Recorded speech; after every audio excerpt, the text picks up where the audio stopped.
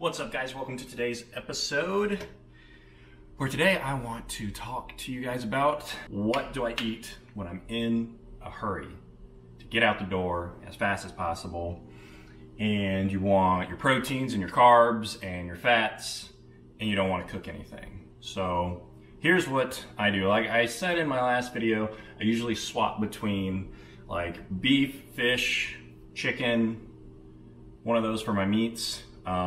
For carbs, I swap between pasta, rice, bread, or tortilla. And then for fats, that can include anything from mayo, chipotle mayo, more mayo, almonds, mostly things like seasonings is what I use my fats for, avocado, stuff like that. So what I wanted to do today is show you kind of one of my favorite go-to things when I am in a hurry to get things done.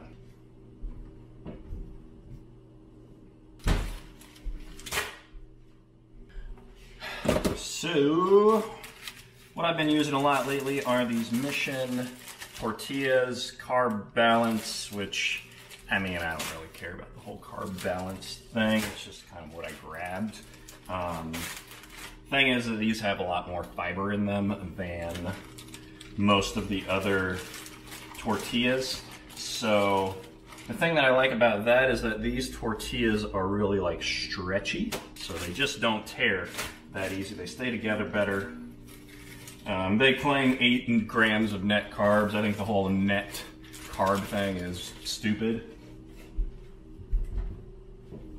So what I'm gonna do is I'm gonna take my tortilla, and I've got a ton of tilapia. And I know tilapia is kind of the worst of the worst fish, but you know what? I like it. I think I like it.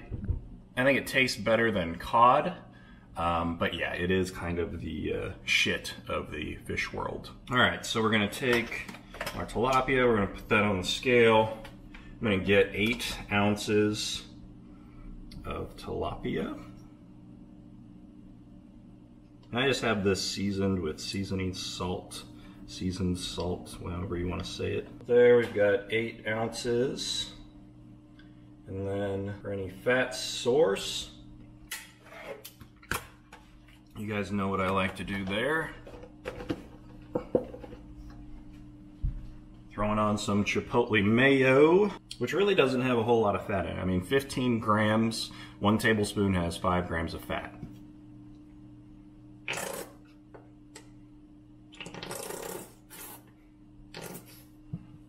And then I'm gonna throw on some pickles. Then we just roll this up, tuck in the bottom.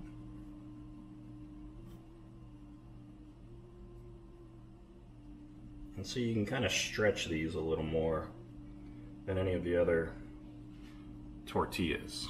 And there we go, guys.